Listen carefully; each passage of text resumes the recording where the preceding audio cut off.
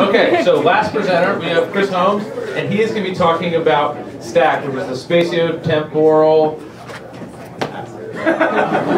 Asset Catalog, which is a great metadata standard for querying and making available satellite imagery on the interwebs. Yeah, I got it. That a few more.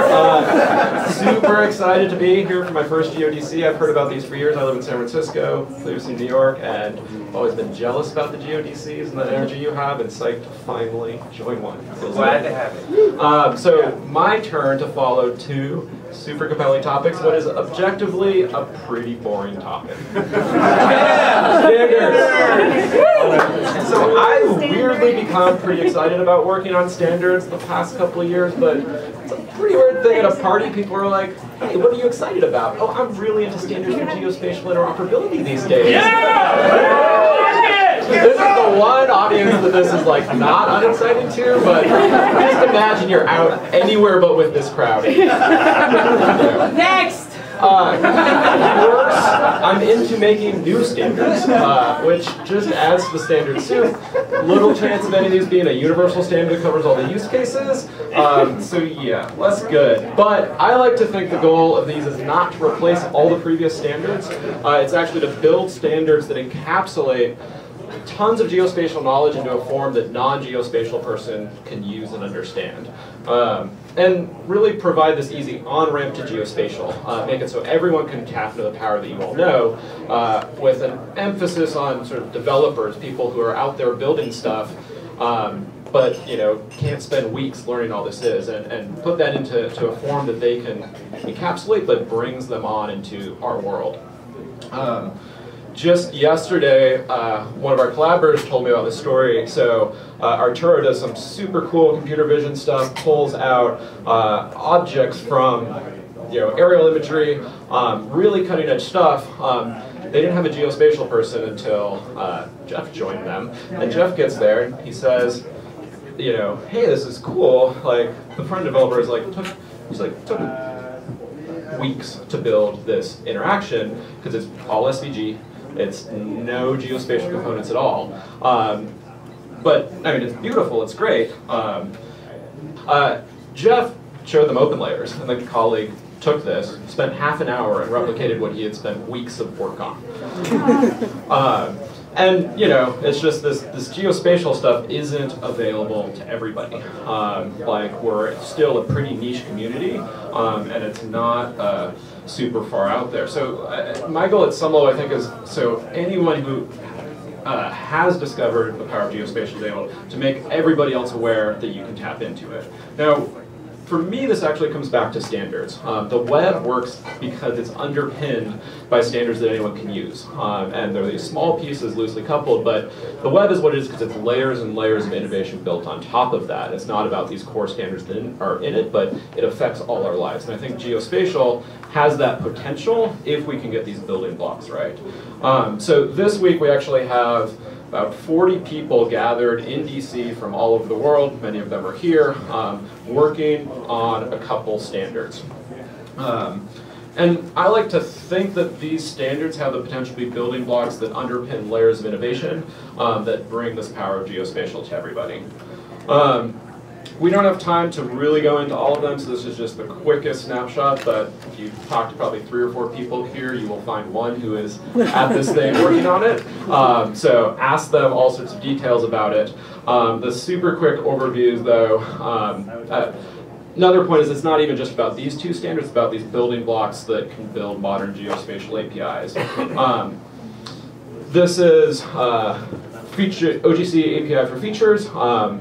And the cool thing about this, for people who have experience with the older standards, that was a very incomparable XML. This defaults to HTML, it's webby, you can browse it, you can look at it, but then behind it is GeoJSON, which is super flexible and powerful. So this is the features API that gets that kind of source code of the map into a bunch of different systems. And then the other one is SpatioTemporal Asset Catalogs, which SpatioTemporal Asset Catalogs actually are OGC features API, so they're pretty linked to one another. We're focused on searching imagery and other geospatial assets. This kind of shows some of the power of interoperability. This is a new QGIS plugin that speaks to the OGC API. The first two ones are from that Met Canada data set, and then that third one is actually a SpatioTemporal Asset Catalog API that pulls in Landsat imagery. So all the pieces kind of come together. The super quick stack, why are we doing this?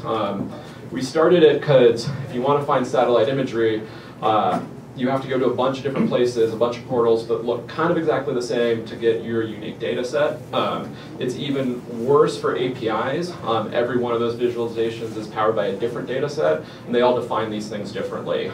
It might be min cloud cover or max cover, it might be a range, it might be cloud underscore cover, it might be 0 to 1 or 0 to 100, so each of those requires a new API client. And what we really want to do with STAC is say, hey, it's cloud underscore cover, and it's 0 to 100 pretty sure. And that is what it is, and we can all use that and agree upon that. So it's kind of getting those standards, but then the API mechanics, we're using the features API, so that way you talk to the API is also a standard building block. So super quick stack, so it's language for geospatial catalogs, focuses on search discovery, simple and extensible.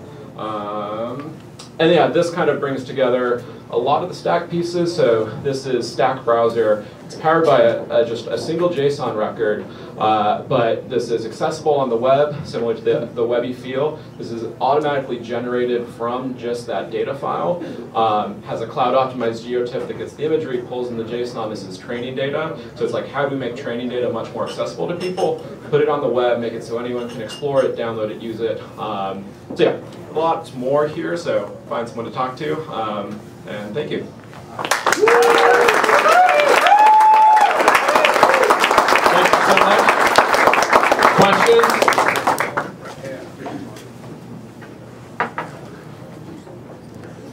Are we sure?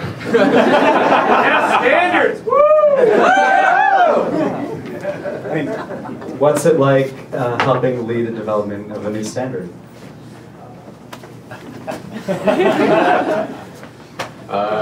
It's fun. I don't know, it's cool to bring together a bunch of diverse people who really care about the same thing. Like, you kind of have to care about something bigger than yourself to work on a standard. Like, so everybody is here to do something more than just go to work and do my job. So I think that's, yeah, really satisfying to just geek out with people who care about the same things and kind of want to make the world better. So yeah, overall it's great. What are some of the use cases you've worked on with those data sets and standards? And standards. Yeah, so my day job's for Planet Labs, and we do imagery and make imagery available. Yeah. How could USGS deliver their data better? So USGS is actually adopting STAC. Nice. How can we be better? Yeah, so I think actually for most developers, putting it in a STAC and then cloud optimized geotiff is another standard that I kind of walked over a bit, but it's a really cool format that is still a geotiff you can use in your desktop GIS, but the cloud optimized means that other software on the cloud can stream it and use it. So instead of, to get the data you have to go to a website and look at it or put it on your desktop GIS, it makes it so that's just streamable and accessible. So I think that reformatting in some ways is a bigger deal even than the STAC. STAC is sort of the metadata that helps you sort out what that is, but the cloud optimized geotiffs lets many systems use the data directly as opposed to having it live sort of behind firewalls and hold up. So I think once that's out, we're going to see a whole lot more use. And you see this already. A lot of Landsat is so great and valuable that many people put it in that format themselves, but it's a huge step for USGS to say, hey, we are going to support this officially. So awesome. Thank you so much.